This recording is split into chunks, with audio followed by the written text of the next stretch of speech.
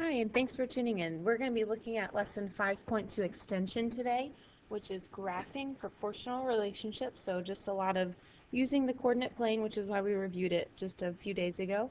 Today you're going to be writing 8 things down in your notes. Let's go ahead and get started to see what they are. The first thing we're going to write down or draw is what's in this green box over here. So you are going to pause the video as soon as I'm done talking, but what you need to know about proportional relationships is whenever you graph it, it's going to always start at 0, 0 and have a consistent increase of line. Okay, so these were the numbers that we graphed, and they all have a proportional relationship. If you put them in a fraction form, they all reduce to 2/3. And so that's just another way that you can tell that they're proportional. Remember from our lesson in 5.1 or 5.2. So just to make sure that you're aware, whenever we have proportional relationship, it's going to have a straight line, oops, and it's going to pass through the origin. So make sure you copy the graph just so you can see what it looks like, as well as a sentence right down here. So go ahead and take time now to pause. Once you're done, click play. So these first few you're going to pause and try on your own. So go ahead and pause the video and try to answer yes or no if it's showing a proportional relationship, and then click play to check your work. Alright, so number 2 is a yes because it starts at 0, 0 and it has a straight line. Number 2 is no because it starts at 0, 1. And number 4 is also no because it is starting at 0, but it's not increasing steadily. Again, here's your number 5, so go ahead and pause the video, try it, then click play to check your work. This one also is not a proportional relationship because it doesn't start at 0, 0 and have a straight line going up. Okay, so it has to have those two things. Number 6, go ahead and pause it as well, try. Once you're done, click play. Number 6 is a no as well. It still starts at 0, 0, but it's not a steady increase. Remember, steady increase, it has to be a straight line.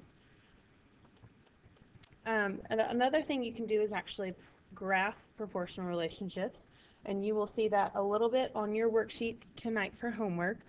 So here's what it would look like if you graphed your points.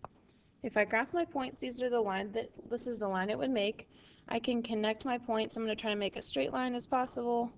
And notice if I continue going with the pattern, I'm going to end right here at 0, 4.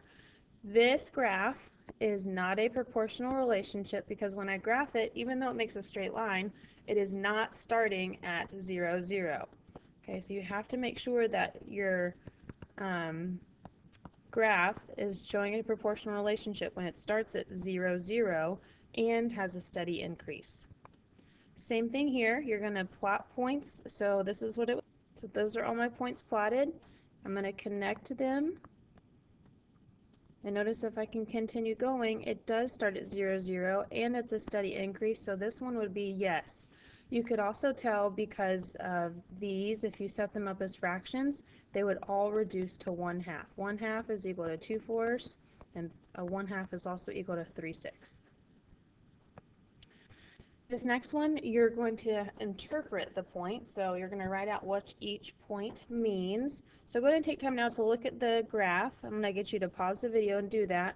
And once you're done, go ahead and see if you can tell me what 0, 0, what 1, 1.5 means, and what 3, 4.5 means.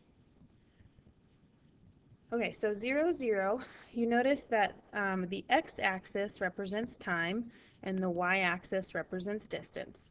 So always whenever you're graphing, the x value is always first and the y value is always second.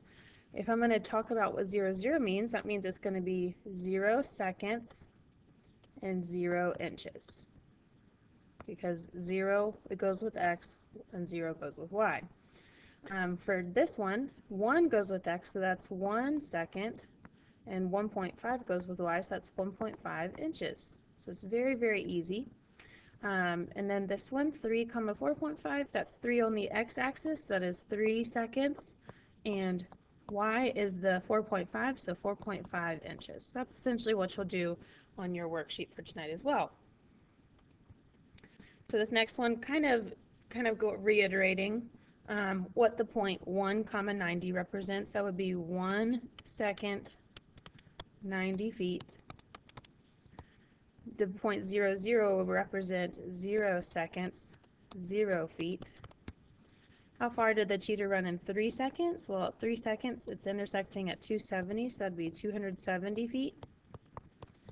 And then assuming the cheetah continues to run at the same speed, how long would it take it to run 900 feet? I know that 400 feet is taking me 5 seconds, so it's probably going to take me double that, about 10 seconds.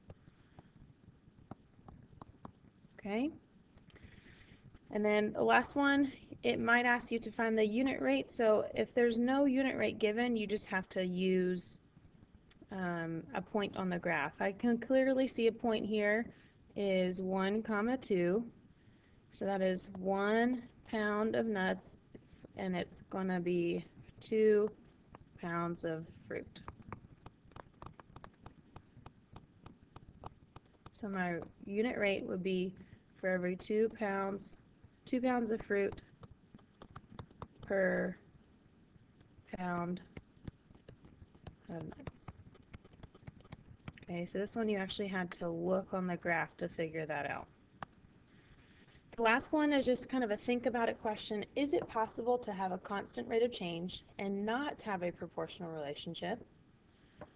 If you think about it, a proportional relationship looks like this, and it starts at 0, 0 and has a straight line. You can still have a constant rate of change and not start at 0, 0, okay? This one would be a not proportional relationship, but this one would be yes. So is it still possible to have a constant rate of change and still not have a proportional relationship? Yes, because we can prove that right here. That's not proportional, but it still is a constant rate of change. Okay, that's going to conclude our notes for today, so just make sure you have 8 things written down, and then go ahead and get started on your homework activity for tonight.